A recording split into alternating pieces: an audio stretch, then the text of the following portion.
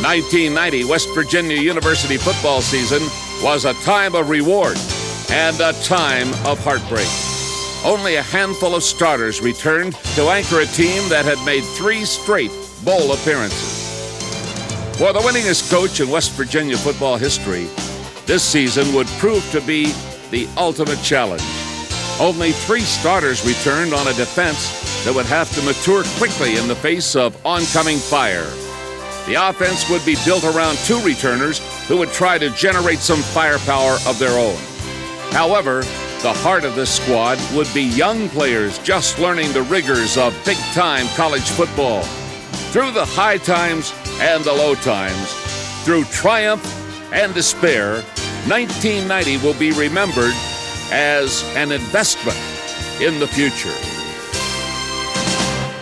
The 1990 WVU football highlights are presented by United National Bank.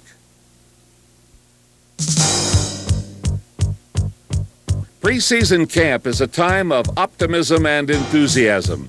Veterans renew old acquaintances and help teach newcomers a brand of football known as the Mountaineer Way.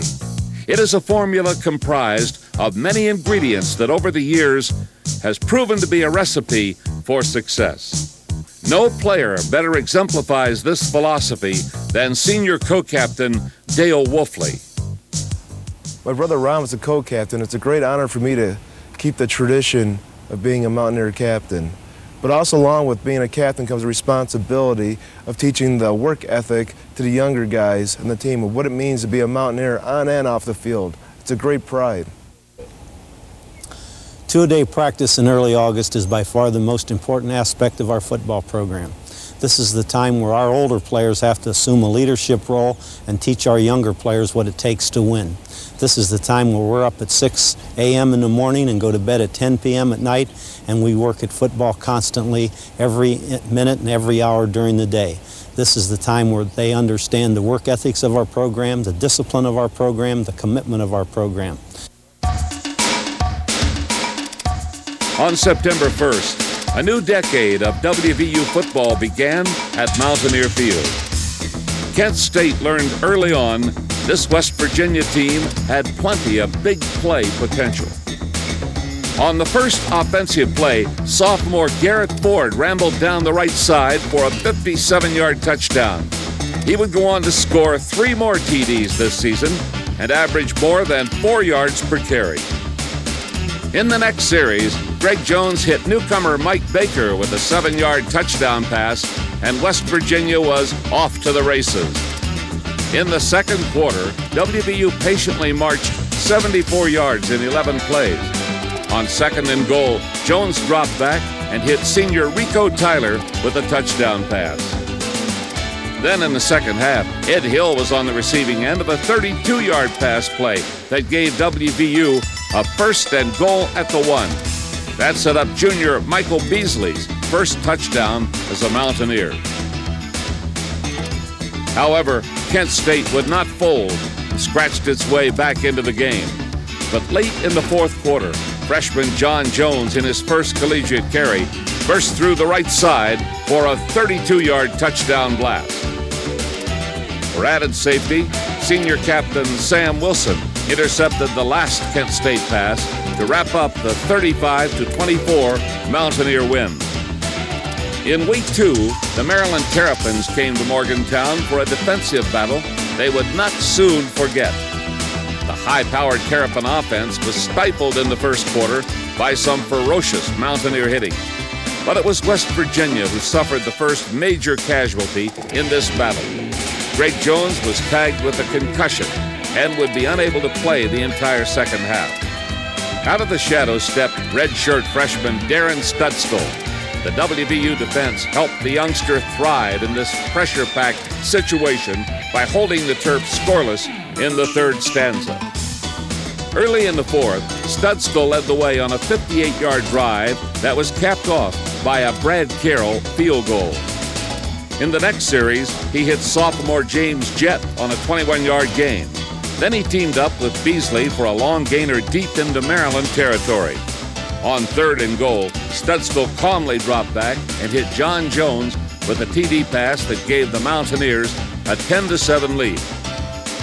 But in the next series, on a 3rd and 10 play with less than 3 minutes to go, the Terps converted on a 59-yard touchdown pass play. Maryland eked out a 14-10 victory, but the young Gold and Blue squad gained valuable experience in a pressure cooker situation that would pay off down the road. Next up was a rejuvenated Louisville Cardinal team on the way to a 10-win season and a Fiesta Bowl victory. But they nearly met their match in Morgantown as the Mountaineer defense did not allow a touchdown the entire afternoon. In the second quarter, WVU drove the length of the field in 14 plays to set up a Rico Tyler touchdown. The Cardinals answered with a pair of field goals to pull within 1 point. Midway through the fourth quarter, kicker Brad Carroll found out the hard way that football is indeed a game of inches. That opened the door for Louisville as it cashed in on a late field goal and headed south, cradling a 9-7 victory.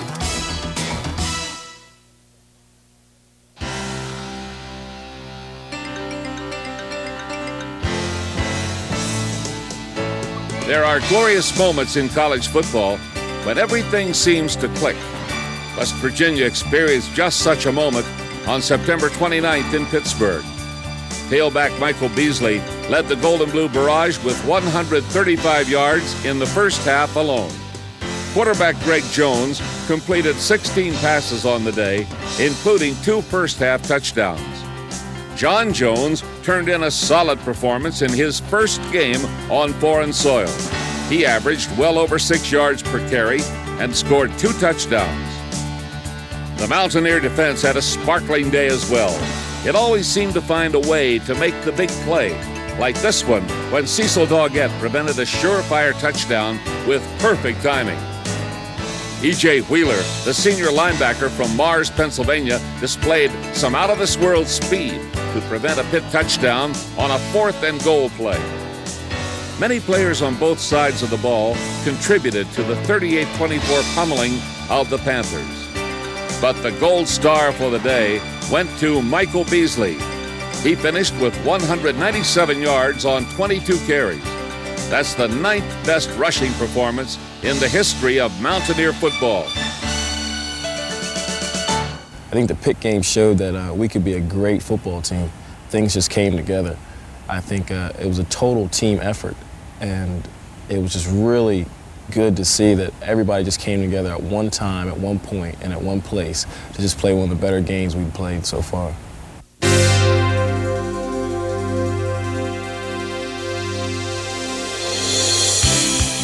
The next week at Virginia Tech, the Mountaineers quickly found themselves down 7 points thanks to a 78-yard hokey pass play.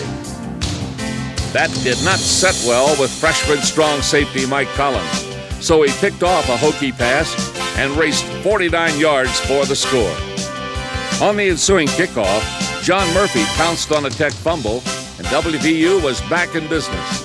5 plays later, Beasley started to his left, then reversed his field and simply refused to be denied this touchdown that gave the Mountaineers a 7-point lead. But Tech fought back to take the lead in the second half.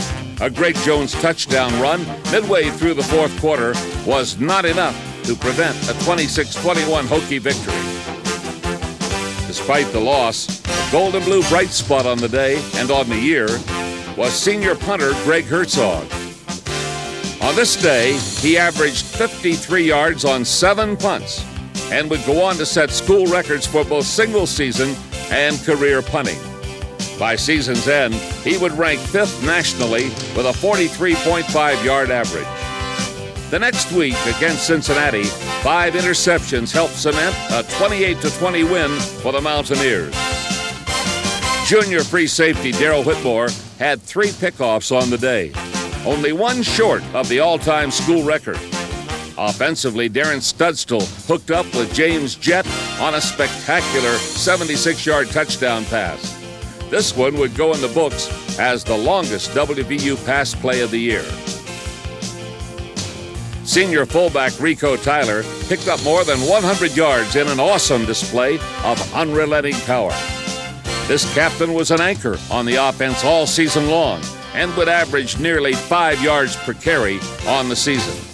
I've had the opportunity to play for an undefeated team who played for the national championship, 2 bowl teams in the Sun Bowl and the Gator Bowl, and outstanding memories of the state of West Virginia. I've had an opportunity to reach heights other players in the nation cannot even come close to. The friendships I've made here will last forever.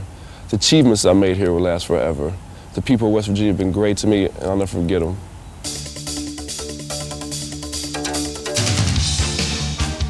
To this point in the campaign, WVU was ranked among the nation's leaders in turnover ratio, having committed only 4 all season. But that glowing statistic was doused against the Boston College Eagles. 6 Mountaineer giveaways were the key in a 27-14 loss. Despite 2 interceptions, Greg Jones turned in a solid performance. The highlight was a 68-yard pass play to James Jett that set up a Mountaineer touchdown. Michael Beasley had his second 100-yard game of the year and averaged better than 5 yards per carry. And Charlie Fedorko took center stage with 4 key catches on the afternoon. The turnover virus would not go away in time to battle bowl-bound Penn State. 3 interceptions contributed to the 31-19 loss. However, junior Ray Staten made one of the prettiest touchdown catches you'll ever see. Defensively, the Lions were held to only 246 yards of total offense and suffered 4 sacks at the hands of the Mountaineers. The next week at rain-swept Giant Stadium, West Virginia battled Mother Nature as well as the Rutgers Scarlet Knights.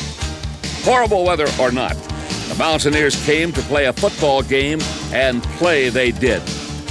Greg Jones got the ball rolling with a first-quarter TD pass to New Martinsville native Nate Ryan. Then in the fourth quarter, Charleston's John Jones blasted up the middle for a 6-yard touchdown. At that point, the Mountaineers' defense clamped down as Steve Grant intercepted a Rutgers pass. In the very next series, Darrell Whitmore came up with his 4th interception of the year and scampered down to the 11. Moundsville native Alex Shook scored on the next play, which is fitting because every WVU point scored on this blustery day was tallied by a native of the state of West Virginia. Morgantown's Garrett Ford scored next with a dash through the left side, and Ripley's Mark Johnson booted his 4th conversion of the day as WVU posted a sweet 28-3 victory. On this rainy day in New Jersey, the Mountaineers played as if there was not a cloud in sight. I can see clearly now the rain is gone. I can see all obstacles in my way. Gone are the dark clouds that had me blind. It's gonna be a bright sunshiny day. It's gonna be a bright sunshiny day.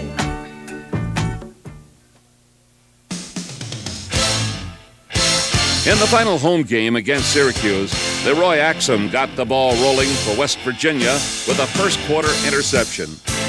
Greg Jones capped off a 13-play drive with a touchdown that gave the Mountaineers a 7-point lead. Second half, it was Axum again as he picked off his 2nd pass of the day. But in the end, his heroics would be too little too late as 7 WVU turnovers spelled the difference in the 31-7 Syracuse win. With only 4 days rest, WVU traveled to South Carolina for a nationally televised Thanksgiving night matchup with the Gamecocks. After falling behind 7-3, it was time for West Virginia to attack. First, a long pass to James Jett. Then a strike to Ed Hill for a 15-yard gain. John Jones slashed through the middle for 20 yards to set up a 1st and goal. On the first play of the second quarter, Jones pounded off the right side to give WVU a 10-7 lead. Defensively, Steve Grant led the way for West Virginia. The junior linebacker from Miami was a one-man wall in the middle.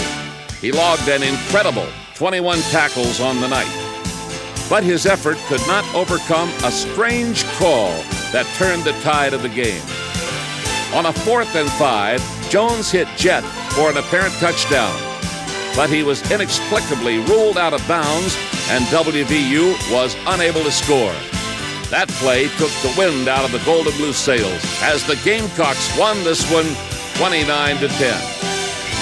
For the 1990 West Virginia squad, the final tally of 4 wins and 7 losses was obviously a bitter disappointment. However, look at this season as an investment in the future. The game experience that this young team gathered in 1990 will pay big dividends in the years to come. Our 1990 squad was a very young, inexperienced football team.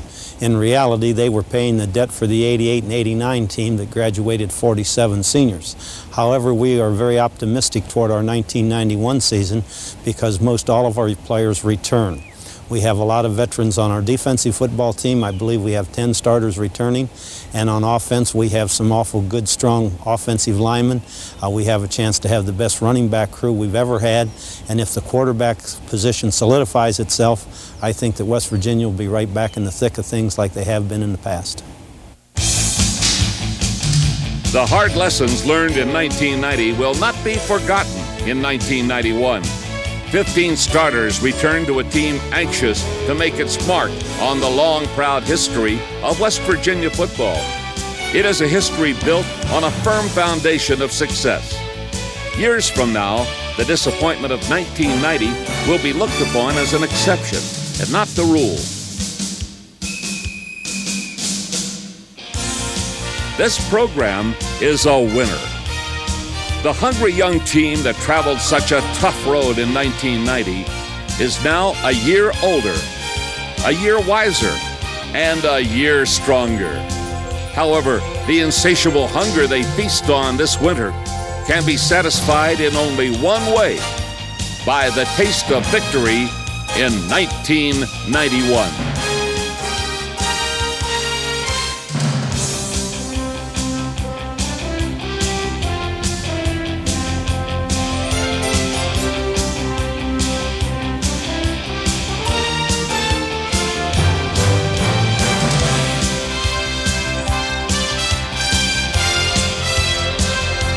The 1990 WVU Football highlights have been presented by United National Bank. This has been a Mountaineer Sports Network presentation.